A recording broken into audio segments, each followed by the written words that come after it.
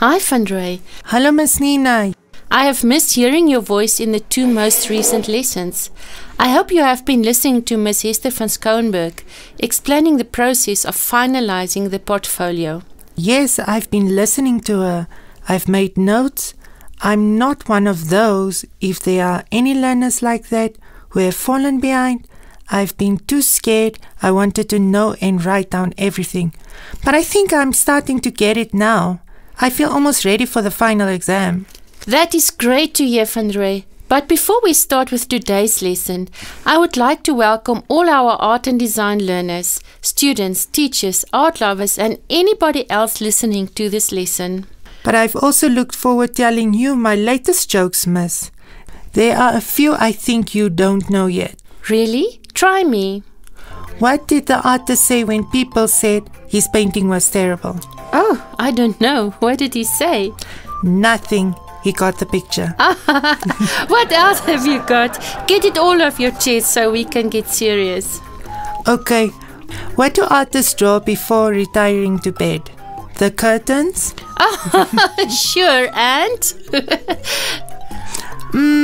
What does a painter do when he feels cold? Nope, what? He puts on another coat. Okay, now I have one for you. When do artists take things too far? No, I don't know, miss. When they don't know where to draw the line. But we do, and so we draw a line under the jokes and get into our final discussion to prepare you and other learners like yourself for the final art and design examination and your portfolio. Can we please discuss the guidelines for our coursework? That's what I'm currently going through. Yes, Vandrey, that is exactly what we will be discussing today. The guidelines were especially written to help our learners complete their artwork correctly. As you know, all candidates must submit a coursework portfolio showing all the planning, all the recordings, exploration, experimentation, processes, developing and refining ideas towards the final piece according to the chosen topic. My goodness, this is a mouthful. I'm also out of ears just listening to everything we had to do. Yes, it should be a portfolio that shows step by step how I came up with my ideas, which artists inspired me, and how I developed my work into one final outcome or art piece. So, yes, you know what to do. Kind of, but I'm not confident I'm doing the right things. Well, we want to encourage all AS level learners. Before you even start working on your art piece, you must sit with your teacher and discuss your idea. You and the teacher must do some brainstorming on how you can take your ideas and develop them. Experiment and explore with different views on the idea. This step is really important, as the teacher can guide you to think of different types of media, methods and possible good display methods and ideas for your artwork. I can surely do with some help in thinking about the deeper message, which all my art should communicate. Yes, things like that.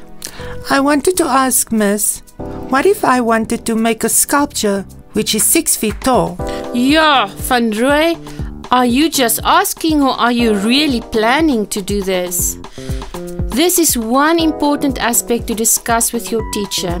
You have to talk about what is doable in the 4 months which you have in this year. A sculpture might be too much to complete within the given time, but a smaller or drawn version of your statue might be achievable. There is also the risk of packing and transporting a sculpture of 6 feet high. Sure, what if it breaks? Okay, so maybe I make a smaller one now, and one day when I'm famous, I have more time, I can take the smaller version and make it into a 6-foot statue. Sure, who knows? Maybe when you are famous, you can make a huge statue for our presidential home. I'll remember that. Now I have a question for a friend. He asked me to ask here if a learner wants to make something like a bridge or an interesting architectural building. Then the same principle and risks would apply. He would not be able to make it full size. He should discuss with his teacher how to make it smaller in terms of the scale and ratio.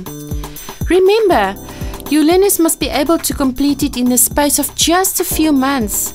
If you do make something enormous like a bridge or building, in art and design it is called construction, then it is better to take photographs of it from all the different angles and submit that with your portfolio to DNA for assessment. This is a difficult question to ask, ma'am. But what if I don't like the teacher's idea? You do not have to like her ideas. He or she is simply giving guidance on technical requirements of the artwork. It is absolutely your artwork. It will be something representing your mind, your emotions, and your message.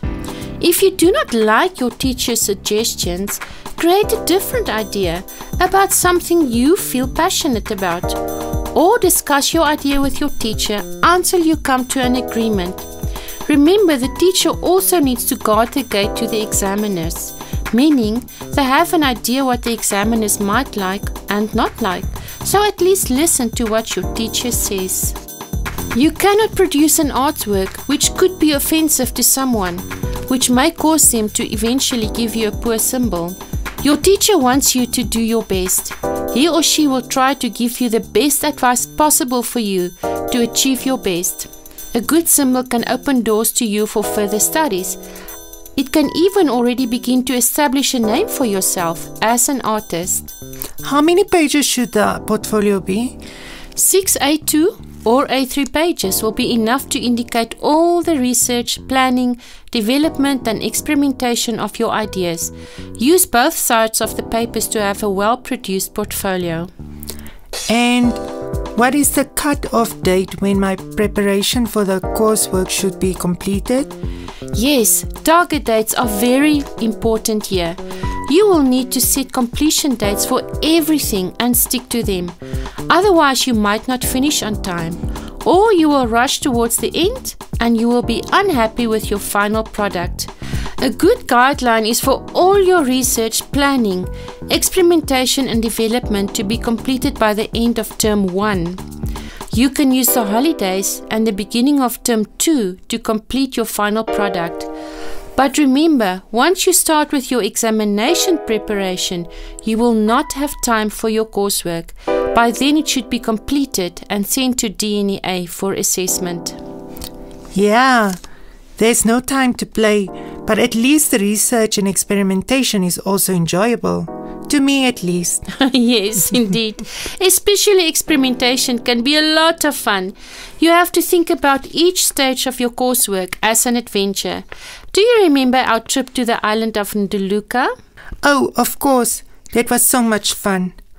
Oh, I see what you are telling me. Even things that are unfamiliar or hard to do at first are an exploration. It is the fun I want it to be. Well, Van Rey, I very much look forward to seeing your artwork and sending it to the examiners. Actually, I can hardly wait. I know I'll be so proud of you. I hope I'll make you proud, Miss Nina. You've been an excellent art and design teacher to me, and you have been patiently guiding me on this last part of the journey as well.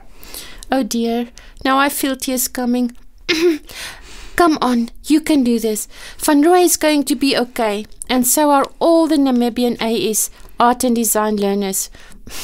They will work on time, research properly, write down everything, and explore the invisible world for deeper meaning and create meaningful artworks to share with the world. I know that. Miss Nina, did you hear about the still life painting? It was not moving at all. Oh yes, Van Rey. Yes, because it was a still life painting, right? Right. Did you hear about the artist that was murdered? The police suspected the drawing because it looked really sketchy. Yes, such wordplay. Well done, Van Rey. But thanks, I feel better now. And you should go home and apply all your coursework guidelines. Yes, ma'am. Goodbye. Goodbye, Van Rey, and goodbye to all our art and design AS level learners who have been listening and making notes with us. This was the final lesson in our 5-part series. We hope other listeners have also found our visual arts lessons interesting. Thank you too to Ms. Marianina van Deventer, who wrote the lessons in this series, and others in the NAMCOL team who improved on them, including the program developer in charge of curriculum and materials development, Ms. Tangi Shifeni. Our offsite script editor is Lynette Smith. A huge thank you to Ms. Karen Kutsia, our script editor. Our lovely Miss Esther van Schouwenberg, the expert in the subject, and Van Roy, our learner who asked so many questions. Please remember, NAMCOL has many more radio lessons that can help you brush up on exciting school topics in your grade. Check out our website www.youtube.com/c/NAMCOLedu1. All that's left for me to say is all the best with your exams. Bye!